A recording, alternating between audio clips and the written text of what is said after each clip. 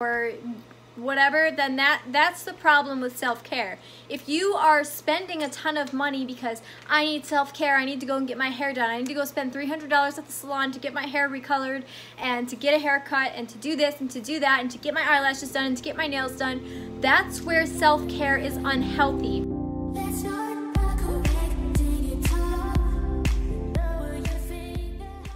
Hi, welcome back to Humble Homemaking. If you are new here, I talk about all things homemaking, parenting, faith, and femininity. So if that's your thing, then please subscribe. My name is Chelsea. I am a wife and a mother, and I am a homemaker. And this YouTube channel is one of my many hobbies, my many creative outlets. Still learning, but it's still fun. So today I wanted to talk about self-care. I know self-care gets a bad rep because self-care comes with thinking solely about yourself. However, I do believe that there is an importance with caring for yourself, especially as mothers who take care of children. It is important to make sure that we are taking care of ourselves. Of course, as a Christian homemaker, my purpose is to serve God by serving others, and that means serving my family, taking care of my home, and I believe that God understands that we need to take care of ourselves. We need to make sure that we are staying spiritually, physically, and mentally healthy to make sure that we are in the best condition to take care of our homes and take care of our families and be as selfless as possible. It's not selfish to take a break from time to time. In fact, it's healthy. I'm not saying that you need to go on a mom strike or a wife strike, desert your husband or your children, and demand that they wave a palm leaf in your face and call you a queen. No, that is not what I am saying. What I am saying is that it is okay to take a breather, to relax, and to make sure that you are taking care of yourself. Honor what God gave you by taking care of your temple. Your body is a temple.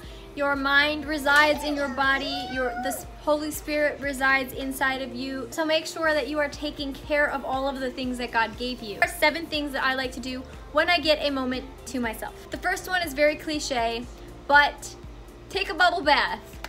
But here's the challenge.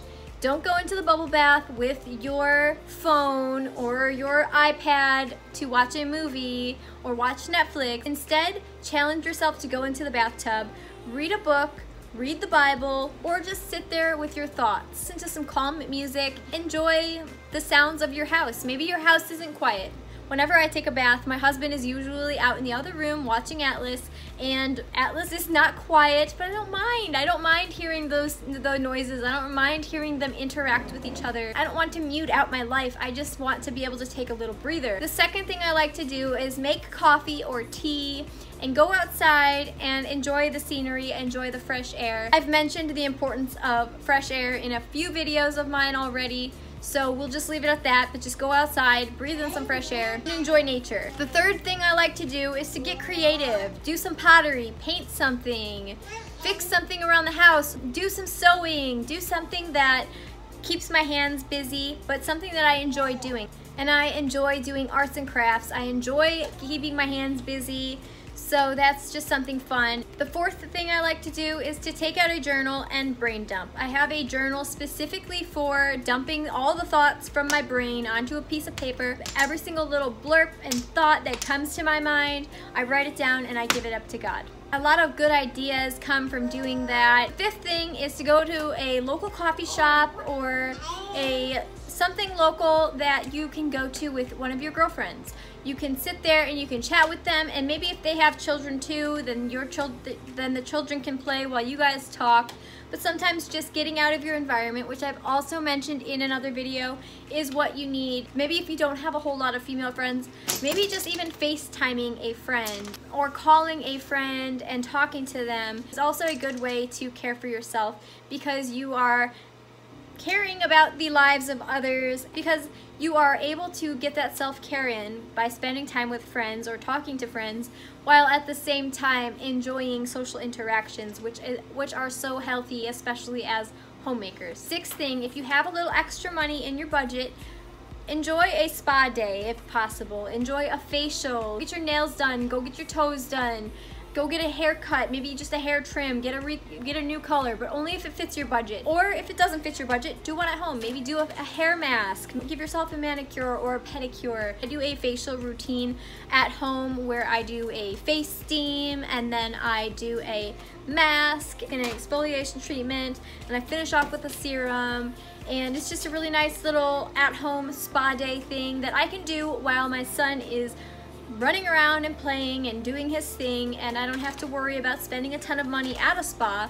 So you have absolutely no way of getting a babysitter. You do a pedicure while they're napping, or make it fun. What I do a lot, because Atlas does not like to take naps, is I will do a pedicure for myself, and I will let him soak his feet in a little foot bath next to me. I don't paint his toes or anything, but I'll massage his little feet and I'll file his little nails. It makes him feel special, and it gives me some time to do something that I want to do. Doing stuff at home is always an option. Just wanted to say a couple of things. Now, self-care, the reason why I believe self-care gets a bad rep is because people use it as this way of saying everything will feel better as long as I go take a bath. That's where self-care is wrong. If your house is a mess and it's dirty and it's gross, and you say that you need to go and soak in the bathtub before you go and clean your house, or that's the problem with self-care. If you are spending a ton of money because I need self-care, I need to go and get my hair done, I need to go spend $300 at the salon to get my hair recolored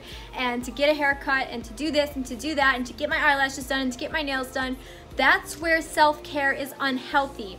If your environment does not match the amount of effort that you are putting into your self-care, and if your budget does not match the amount of money that you are putting into your self-care, that is where self-care gets dangerous and negative connotations are attached to the words self-care for that reason as well. That is all I have for this list and this video. If you did like it, please leave me a comment, hit the like button, subscribe, and share. It really helps to grow this small channel. And if you have any other stay-at-home mom self-care tips to add to this list, leave it down below, and I will see you next time. Bye-bye.